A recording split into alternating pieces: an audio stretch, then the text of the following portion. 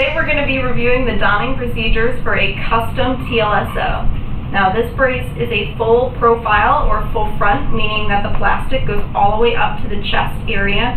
Some of these will be cut just below the chest and have what we call a sternal shield connected to the front. That's going to be donned a little bit differently, but I'll touch on that in the video.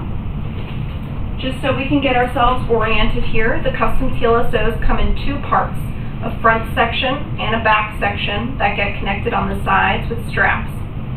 The front section is going to be oriented as the labeling on the brace should state. The front of this brace is here with the top section at this point and the bottom section here. The back should be similarly labeled.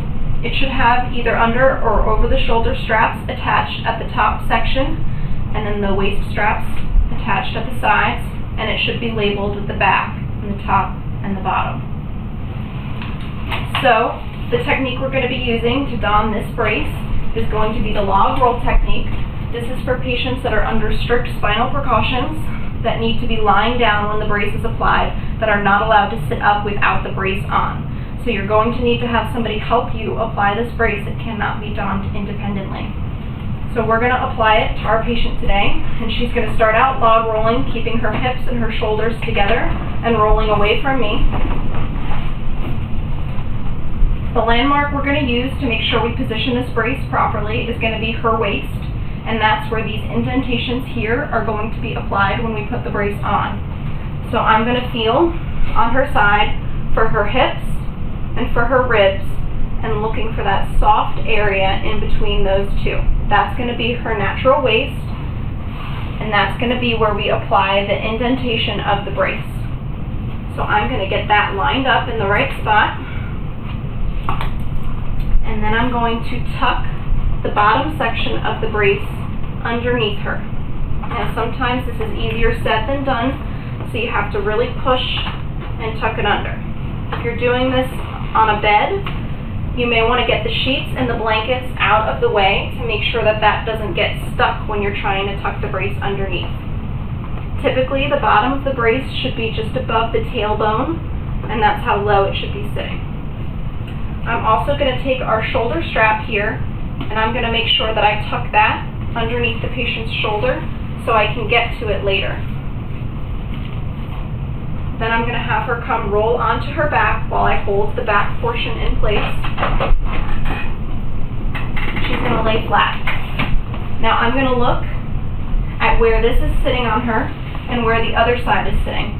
If it's not even, it may be necessary to adjust it to make sure it's equal on both sides. So I still need to pull this a little bit more the other side. So I'm just going to push down on the side closest to me and pull up on the other side to get it equal.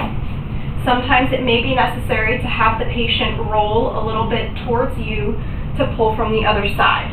In this case, I was able just to push it a little bit since it wasn't too uneven. Now I'm going to take the front portion of the brace.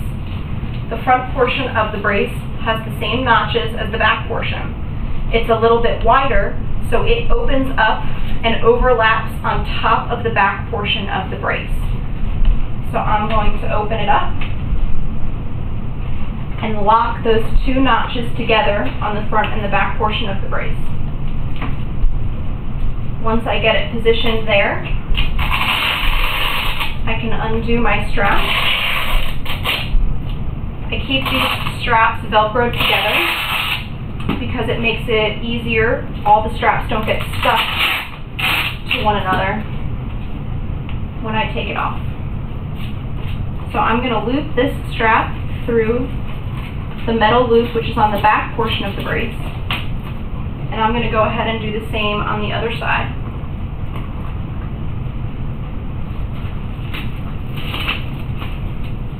I'm going to tighten the bottom straps first while holding the front portion of the brace in place. And I'm going to pull nice and snug.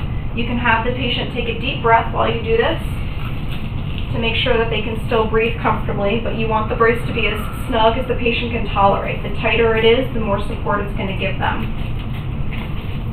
I'm doing the bottom straps first because you don't want to do the left and then the right. That may get the brace off center. So we're going to do 2 bottom straps and then the 2 top straps.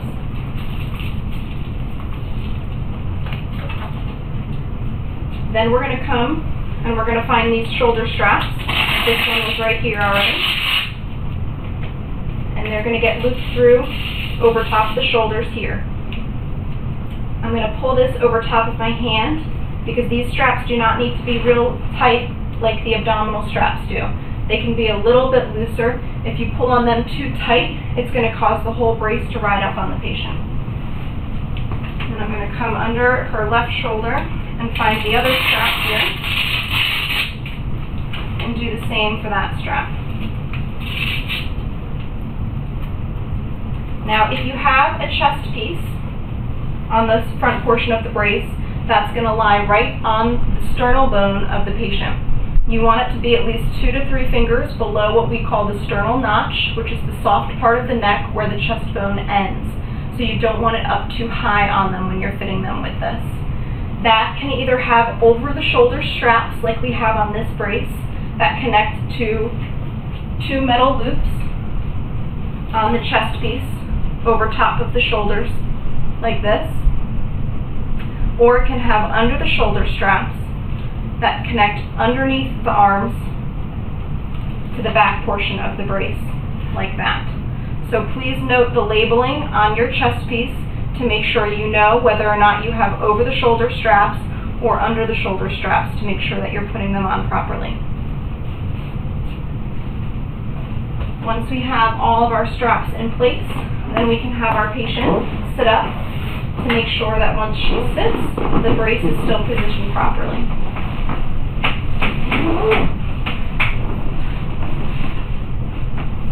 Okay, and everything looks good. So one thing to note is that you want to make sure that this brace doesn't ride up when the patient sits, that they have enough clearance at their thighs, and that the brace isn't too high or up into their neck area. Again, it should be right at that sternal notch across their sternal bone there. Your practitioner should have provided you with a set of written wear and care instructions. If you no longer have these and would like an extra set, please contact our office. If you're having any additional questions that weren't answered by the videos today, please feel free to contact our office as well, and we're more than happy to set up a Skype appointment with you or get you into one of our multiple office locations to be seen by a certified practitioner.